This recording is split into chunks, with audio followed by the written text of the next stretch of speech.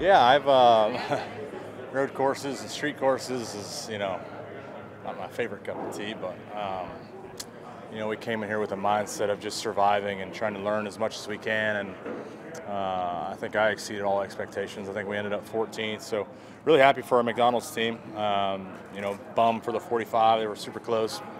Then he beat them out, so Toyota front row, which is nice, but I think for us, we just have to, play it smart and look at the big picture and not take ourselves out doing something crazy. You got to stay focused the whole time. So this track, you lose focus for a second, you pay for it. So.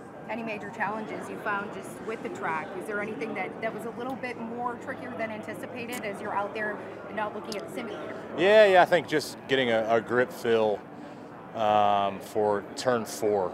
That's probably the most treacherous corner. I mean, that's our fastest straightaway into the tightest corner. So it's a recipe for disaster, but we seem to manage okay through there, but just got to really be on it. I found some moments where I wasn't, and it should have cost us, so I got to do some homework tonight on just how to stay mentally focused the whole time, because, like I said, we got to focus on the big picture. I've been taking all of this in. I mean, this is your team, your hometown, yeah. And it's got to be pretty big for you as you think about that. Yeah, it's definitely special, knowing the significance of the 23 in Chicago and having massive fan engagement and interaction here.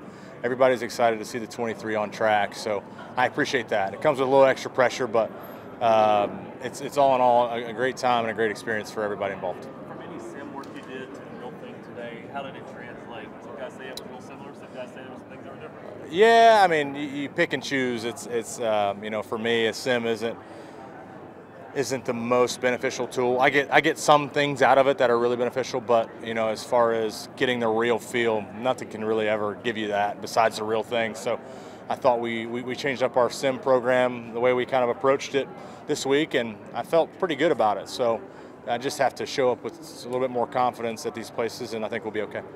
All right, any final words?